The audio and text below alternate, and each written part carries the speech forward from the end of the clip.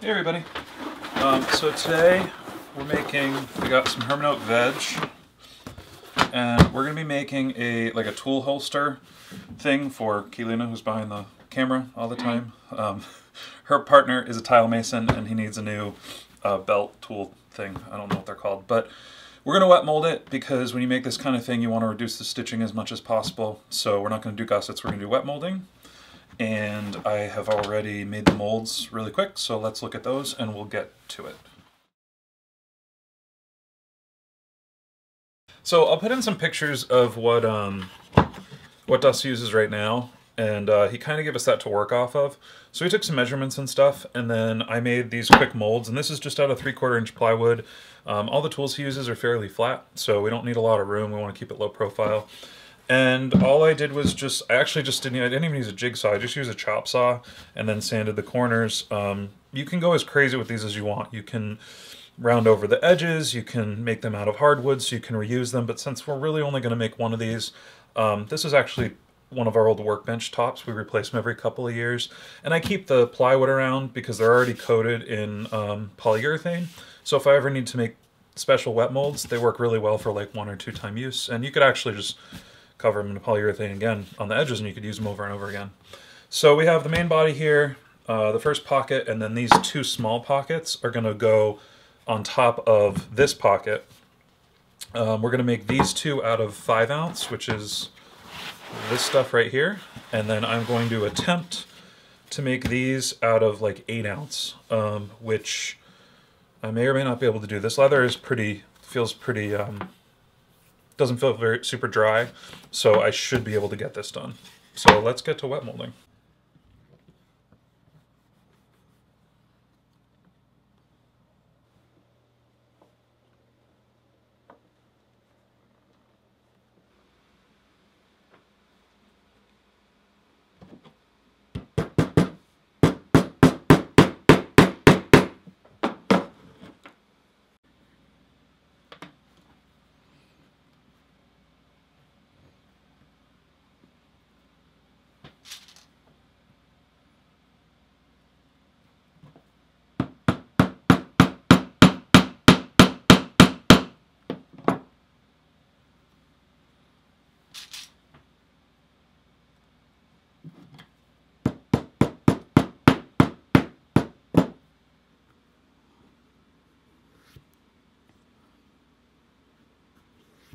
So next day, and everything's pretty much dry, so we have our 7/8 ounce leather for the main body pieces, and then the little pockets came out really nice in the 5/6 ounce range.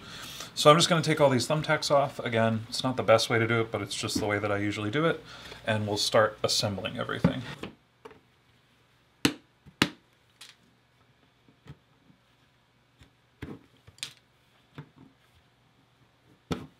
First thing we're going to do, we don't need this mold anymore, and I'm going to trim up these pieces, but what we're going to do is we're kind of going to build this like an upside down pyramid, so we have to do everything on the top first. So I'm going to get these trimmed up, and then we're going to install them onto this pocket, then we're going to install this pocket onto this pocket, and then we can install the whole body assembly onto just a flat back piece with the belt loop after that.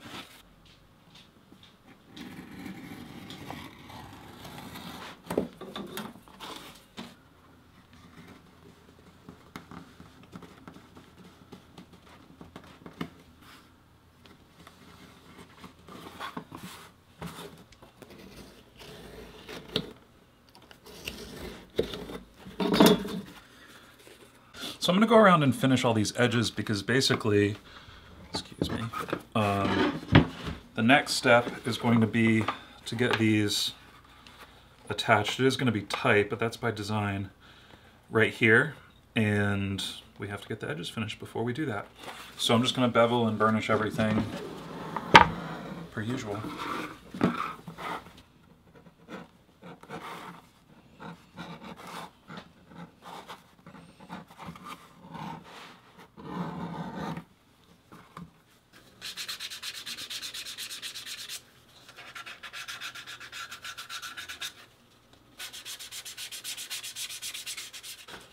So I burnished these up. They're not, just use water, so this will dry. It looks a little untidy now. We're also going to oil the whole thing. Before we start getting this stuff attached to our middle pocket, I need to trim up the middle pocket, because once we have these sewn on, we're not going to want to be cutting all this stuff. So I'm just going to basically do the same thing again. It's going to be a little more difficult since this is like 8 ounce leather. But what I do personally on wet molded stuff like this, which is going to be used, it's obviously we're not making a piece of high fashion stuff here. So what I do is I just use when I'm wet molding, I like to use my Sharpie marker to make an indentation, because I find that gives me the perfect seam. And then once it's dry, I can just trim this seam, and that's pretty much it. And the stitch goes in here. It gives a nice seam if we're going to put some rivets in. So I'm just going to trim this up, get the top straightened out, and then we should be ready to attach these to this.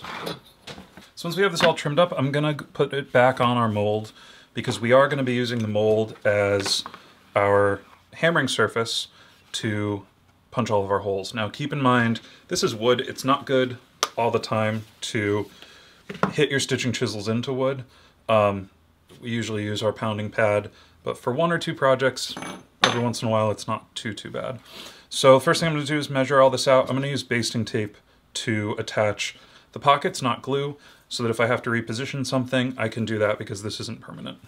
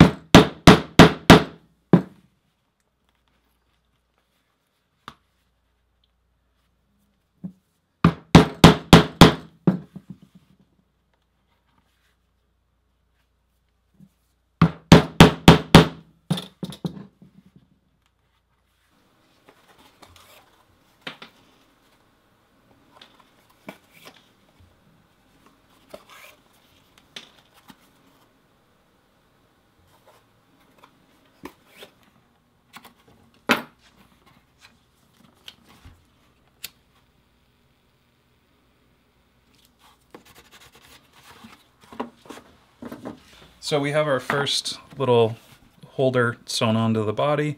It's not perfectly straight, as you can see, but that's okay. This is going to be used out in the field, and it'll still work great. So I have these little tiny pop rivets. I'm going to pop rivet the corners of all the pockets, which is why I left this seam wide, just for a little extra strength.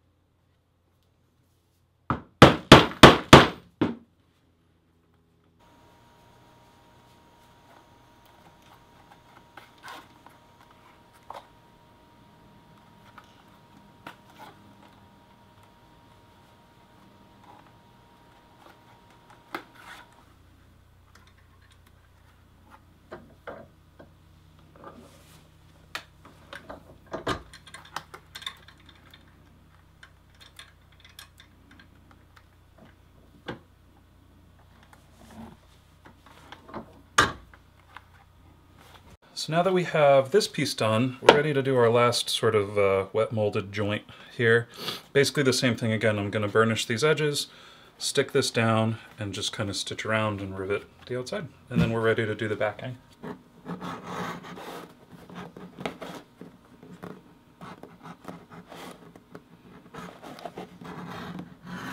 So this is 8-ounce leather and 8-ounce leather. I'm going to be punching through 16 ounces of leather. This tape will not, as much as I want to use it because it's super easy, that's not going to stand up to it. So what I'm going to do is I'm going to get some glue, barge cement, weldwood, whatever you like using. And I'm going to glue around the edges here. And we got to do this kind of quick because what I'm going to do, and obviously, I mean, you can tell to this point, I'm not really, you know, lining things up, making sure they're perfect right angles or anything. I'm kind of just putting it together, having fun with it. It might look a little sideways or not totally right, but it's going to be a tool that's going to be used all the time. So it's going to get pretty beat up, which is why I'm just kind of having fun with it and throwing it all together. So what I'm going to do is, now that I have my glue, I'm going to go over to my big piece that's on the mold. I'm going to put it pretty much where I want it. And I'm going to set it down, press a little bit, then pull up. Now I have a line of glue, a line that I can follow, and if you don't get it all, you can come over and do it again. So now I have a line that I can go in with my glue, and I can glue around, and when they both dry, we can put them together, we know everything's going to line up.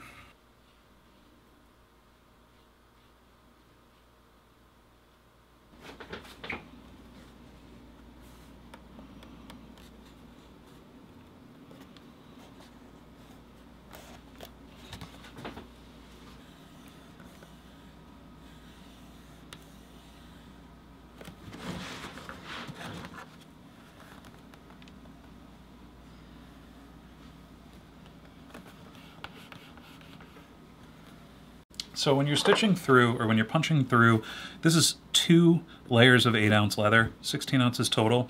You're probably not going to be able to get your entire stitching iron through without like really hammering it in there, and then you're going to have to try to like yank it out. It's a mess. So what you can do is, I just hammered in all my marks. I didn't go all the way through. I'm just using a standard diamond prigging awl, and I'm punching, because this is kind of a not my nice awl, I'm just punching right into the plywood, but you can put it into your stitching pony and punch sort of sideways through as well. And what I'm doing is I'm just going in with my awl and I'm finishing the punch through, and you'll be able to see on this side, see the punches are gonna go all the way through now. So you don't need to, you know, when you're using real thick leather like this, 16 ounces total, don't even try to like hammer this all the way in. It's just going to be a really hard time.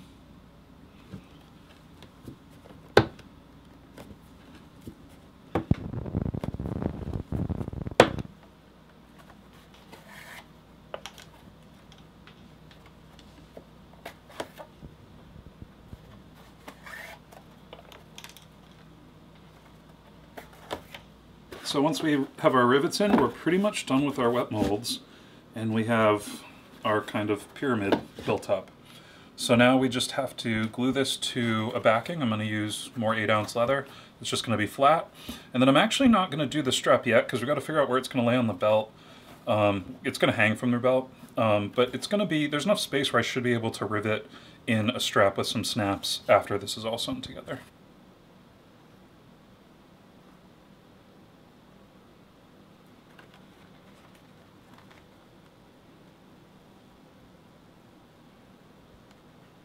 So the original wet mold for the body piece, which is this, is 6 inches wide.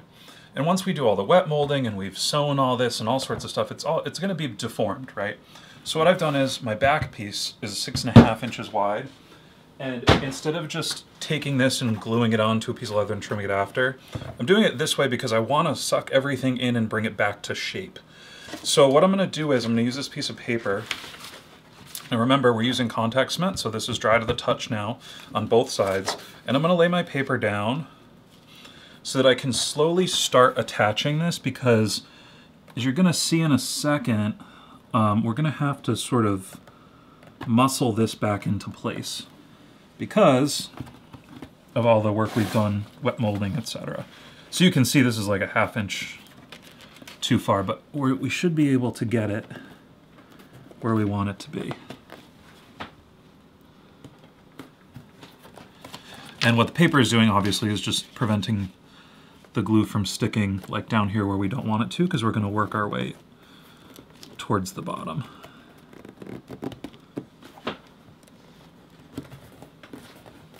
And after we get about halfway, like I've been doing with everything else, where is it? Here we go. I'm going to use my bone folder to really get down in there and do my best to get that glue stuck together.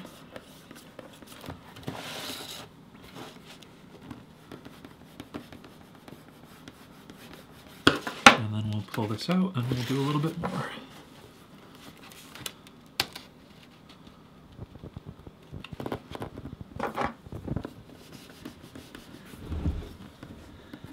Do our best to maneuver this into place and stick it down.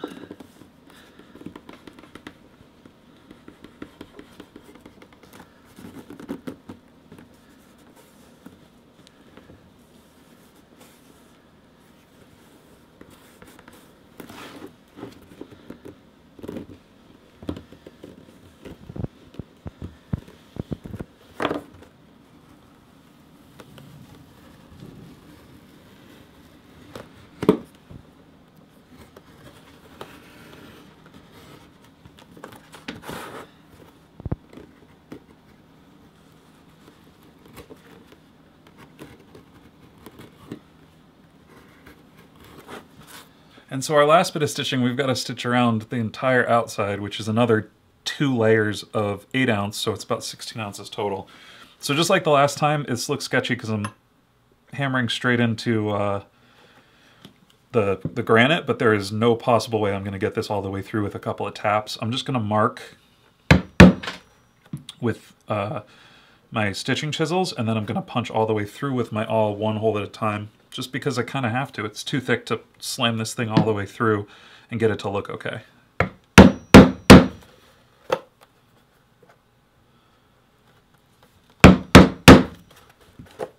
Okay, so I lied, and I can get all the way through. Luckily, I did not damage my stitching chisels. So it's way easier to use the stitching chisels than go through each individual one with an awl, so I'm just gonna go through and punch them all. I didn't think I could get through leather this thick, but these little chisels, man, they're worth their weight.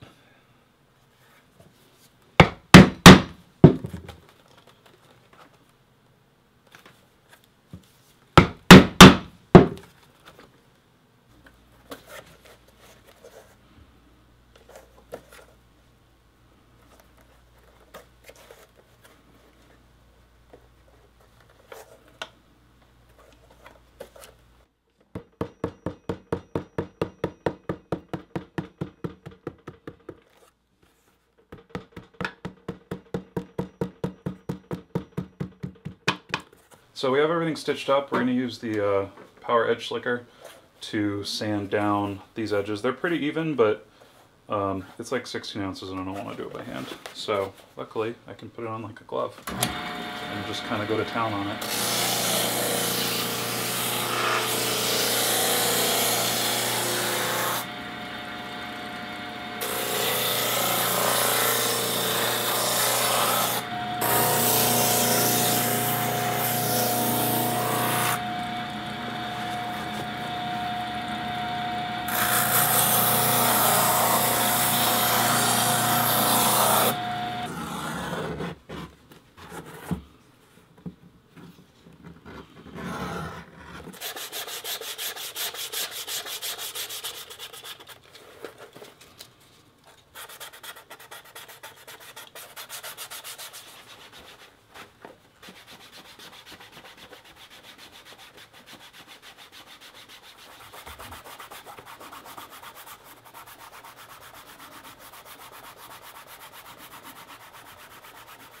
So we need to make the strap that will attach to the body of this and then loop over a belt. That's the style that he likes. So I drew up this pattern really quickly just by hand, and I'm going to cut it out and then cut it out of leather.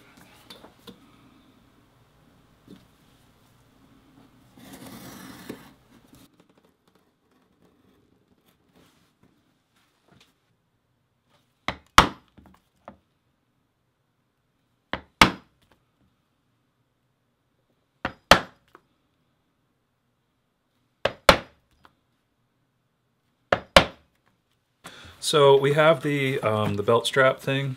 So we're gonna end up putting 2 snaps in right here, and then it just kind of goes over your belt, or your belt goes through there. But first I put all the pop rivets in. We're using bigger ones for this because it's structural, and we're gonna just go install those now.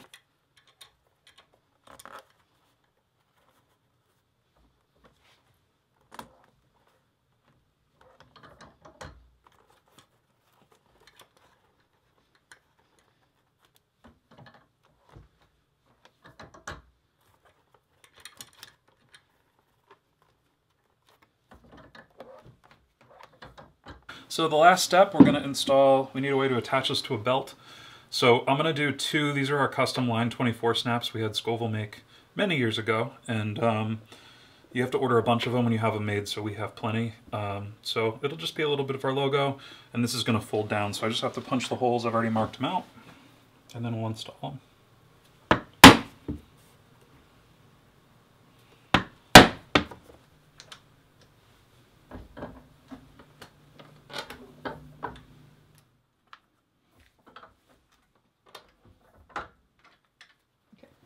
And here we go. So this was a really big project, a lot bigger than I thought it was going to be, but it came out really beautiful, I think. I've never done so much wet molding just stacked on top of itself like this, almost like a cake. And the way it attaches, super simple, but super strong. And I talk about this a lot, but again, the big thing is, if anything needs to be replaced, so if this part wears out, we just cut the rivets, put on a new part. You know, I have the molds, so if anything... The one thing I'm a little worried about is as you put tools in and out, you know, a lot of these are just riveted without the stitching, so we're just going to see how long the stitching lasts, but we can always restitch it. But I think hopefully it'll perform well in the field. So thank you guys so much for watching, and we'll see you in the next one.